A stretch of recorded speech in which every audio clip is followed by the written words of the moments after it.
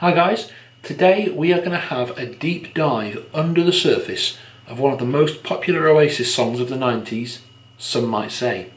Using the Super Audio CD and the individual tracks that were released for the video game Rock Band, we are going to break down and analyse what ingredients went into creating the massive, monumental sound of Some Might Say, and we're also going to try and establish through research or guesswork who specifically played what. Some Might Say was recorded by Oasis in Loco Studios in Wales in February of 1995, and here's a picture of Noel at those sessions. A lot of people believe this was recorded at the Maison Rouge Studios in Fulham, where Blur also recorded, but actually just the demo version of Some Might Say was recorded there, which was included on the Japanese pressing of the single. Some Might Say was Oasis's first #1 single in the UK, knocking Take That off the #1 position in the charts. It was also the last recording to feature original drummer Tony McCarroll, who was shortly afterwards replaced by Alan White. On the first performance of Some Might Say on Top of the Pops, Tony McCarroll can be seen playing it, and on the second he's been replaced by Alan White. The version of Some Might Say that was released as a single and is on Morning Glory was actually the second attempt by the band to record the song. The first one was unfortunately plagued with tempo issues, where Tony McCarroll had a quite noticeable speed up at the beginning of the first chorus, and where the overall tempo just wasn't right. So they got the whole band back in the studio and told them that they were doing it again. As it turned out, the band nailed it in one take. Noel and Owen were completely happy with it, and ironically it was actually faster than the first recording.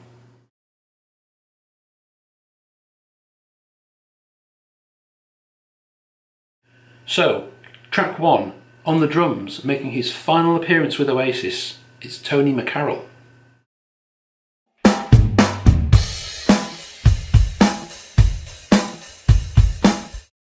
Secondly, we have one of the most signature Oasis instruments, in the studio at least, a tambourine.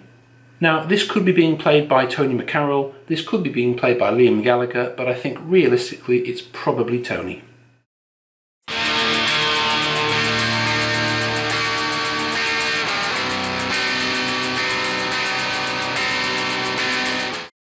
Track 3, we have hand claps. Now when you listen to this, it sounds like the whole band. It sounds like all 5 of them stood around a microphone in the studio. I'm tempted to think that's probably what it was, because Some Might Say was approached in an almost live way.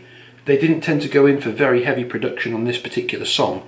This wasn't a complicated mix like they did for many of the songs at Rockfield for the Morning Glory sessions. This was just showing up at Loco Studios and laying down something that was very close to their live sound. So I'm going to say track 3, hand claps, the whole band.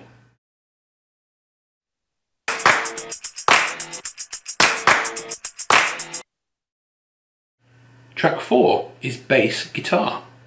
Now I'm tempted to say this is Noel, because in the Definitely Maybe era he did record almost all of the bass lines in the studio. And there are several from the Morning Glory era that he has explicitly said he played bass on. And when you listen to those bass tracks in isolation and then compare them to the playing style of the track on Some Might Say, to me this is very clearly Noel playing. However, we don't have it 100%, there's no interview giving any specifics on that, so I'm going to say probably Noel, maybe Quigsy.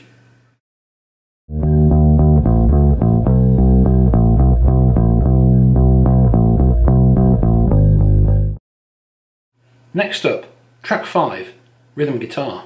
Now this to me sounds like Bonehead, because I've heard the way Noel strums this song from the demo. And this is a slightly different strum pattern. So I'm going to say, because of the differences in playing style and the much more bar chord heavy, punky approach to the chord sequence, this is probably Bonehead.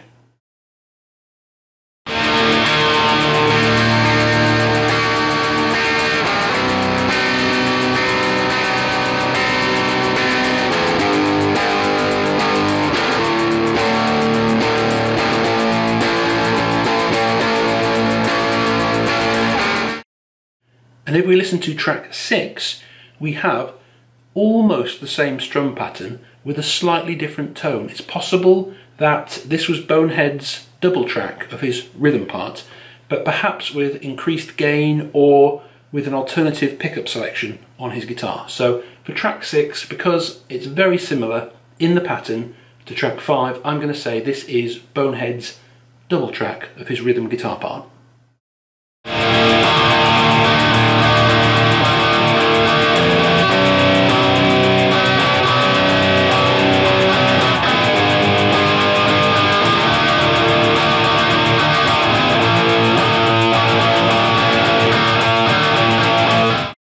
For track 7, we come to a much heavier setting, a much crunchier, dirtier, almost grungier guitar sound, which is just playing the chords for the chorus. I'm tempted to believe that this is Bonehead's part because on another track we have Noel doing what he often did, which was just playing the root notes of the chords down on the low E and A string. So I think because of the live ethos of this song, this is Bonehead's third and final rhythm guitar track on Some Might Say.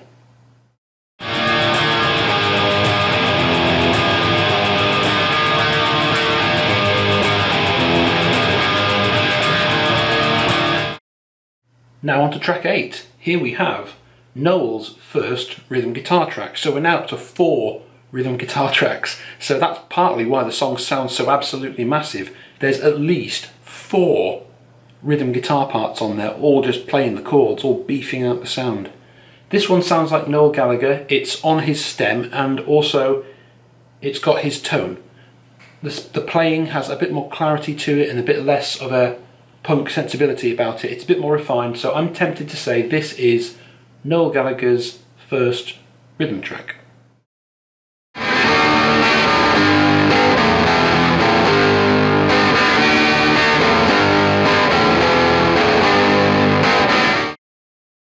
Then for track 9, we come on to one of the really key elements of the Oasis sound from these early years, which is they would have these many really loud, really heavy, distorted electric guitars, and then, as if to flesh out and add colour to the mix, Noel would add a clean or very mild crunch picking part that would be buried right down in the mix, but just served to add a little bit of twinkle to the big beefy sound.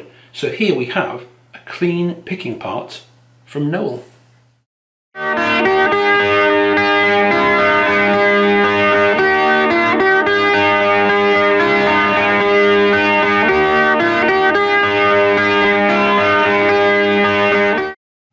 And for track 10 we have a double up of Noel's rhythm guitar, much heavier than his normal sound, but sounds very like Noel's playing to me. So I'm going to say that is Noel's second rhythm guitar track and the 5th overall.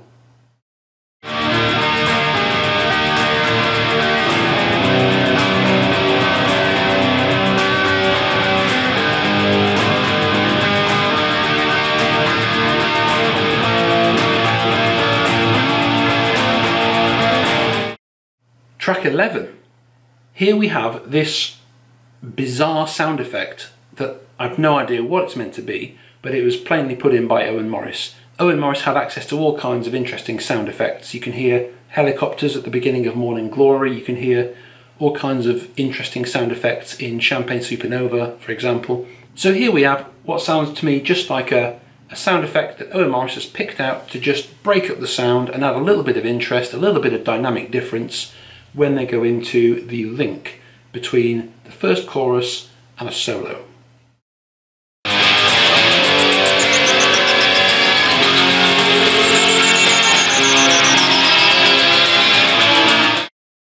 Track 12, we have Noel's solos.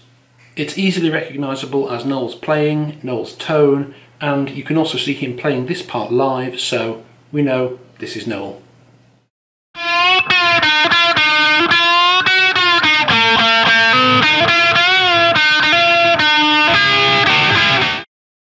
Track 13.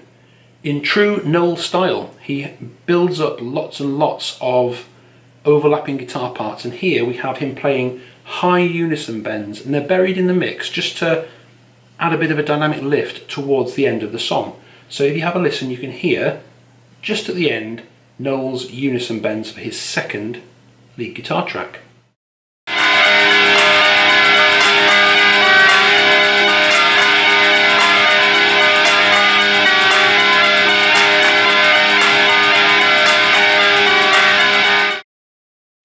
For track 14, we have the third and I think final lead guitar track, which is backwards unison bends that are being played over the top of the mad sound effect that Owen Morris put over that little link section.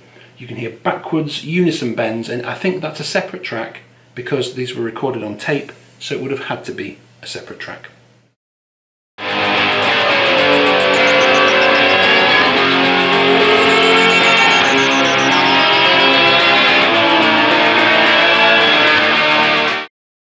Number 15, the unmistakable Mr. Liam Gallagher on lead vocals. Some might say that sunshine follows thunder.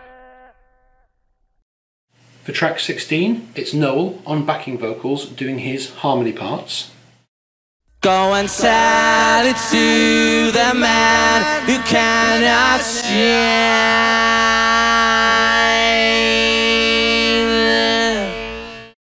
And for track 17, we have a second backing vocal part from Noel. You can hear both parts overlapping and working to build a texture behind Liam's lead vocal.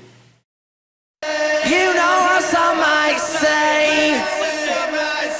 You know what some might say. You know what some might say.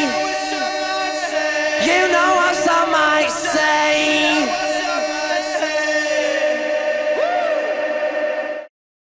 So that's it.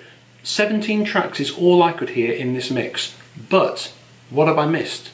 On the last two videos that I did about deep diving into the mix of an Oasis song, I missed on both times at least 2 tracks. So let me know if you can hear something that I've missed. Stick it in the comments below.